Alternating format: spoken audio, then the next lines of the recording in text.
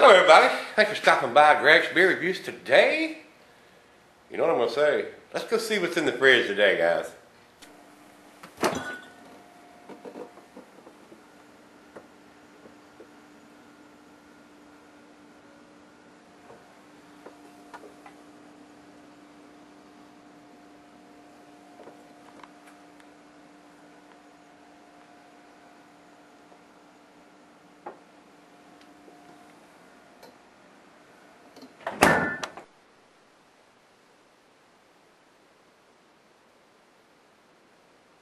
Hello everybody, thanks for stopping by Gregsbeerreviews today. Today's beer is Shorts Brewery.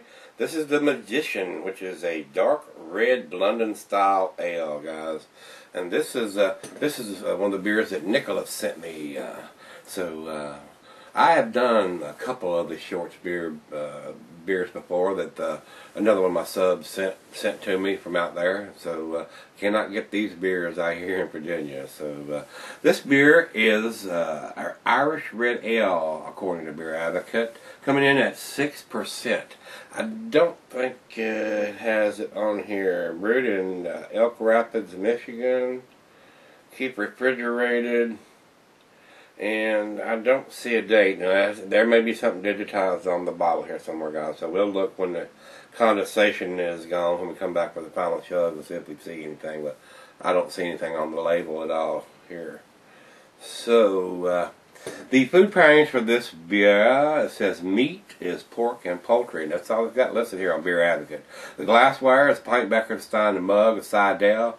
I got the pint glass today, guys, and the beer is not recommended for extended cellarings at that lower ABV. 6% is going to keep for a little bit, but basically you want to have this within a year of it being put in a bottle, depending on how hop forward it is, guys. So with that being said, I don't think there's anything else we need to discuss. So get the cap off of this one, and it does have the price tag on here. It's still where Nicholas paid $1.79, so that's a good price for a beer.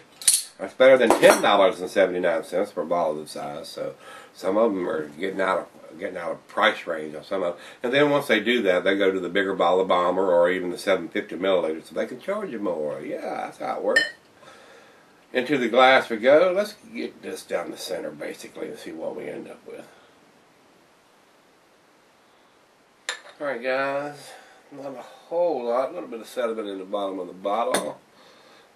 Over into the light. It is a rich caramel color. Not quite to the red ribbiness, but it is fairly bronze color. It is fairly reddish. Good call on the red ale. It definitely looks like a red ale, guys. And I poured it semi-aggressive there and didn't get a monster head on it. So, and what did pour it is basically dissipated, just covering the top of the beer. Looks pretty good in the glass. A lot of bubbles streaming up from the bottom of it. Looks fairly well carbonated. Let's get a nose on it, see what we got. Oh yeah, sweet malt with caramel and toffee. Just a little bit of dark fruit in there. Maybe it's some figs or dates or raisins or something, but the sweet malt basically stands out right there in the caramel. Smells very delicious. Cheers.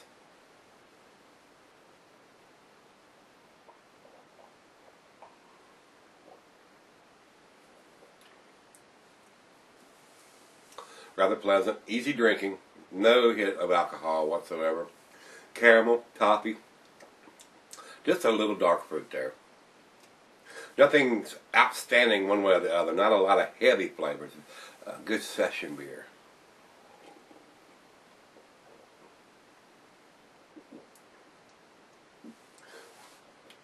Fairly average.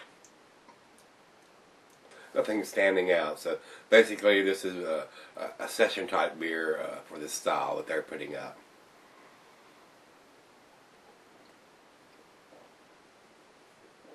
Very light. Very easy drinking. A lot of caramel and toffee in there. Sweet malt. Basically, that's about it, guys. So we're going to let it warm up, 40 degrees, around the fridge, and we'll come back and see where this ends up. Stick around. Alright guys, I'm back. Got just a little left here. It was a decent beer. Nothing to write home about. Slightly above average as far as I'm concerned. Had a lot better red ales than this, but this is rather tasty, fairly sessionable. So, that being said,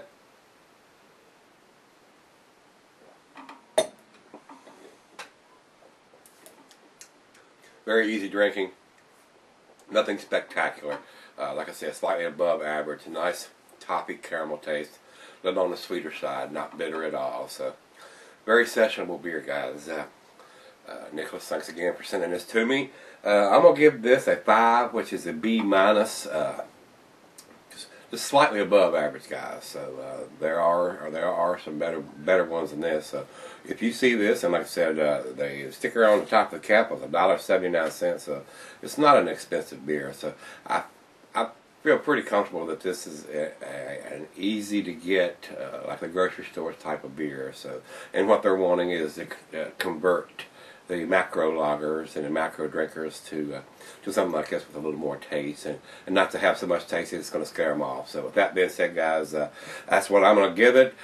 Great Beer has 55 overall and 76 in the style, and Beer Advocate comes up with 78, which is in their average range. So average to slightly above average. Like I say, nothing spectacular here. If you've had this one, give me some comments back on this, whether you liked it or loved it.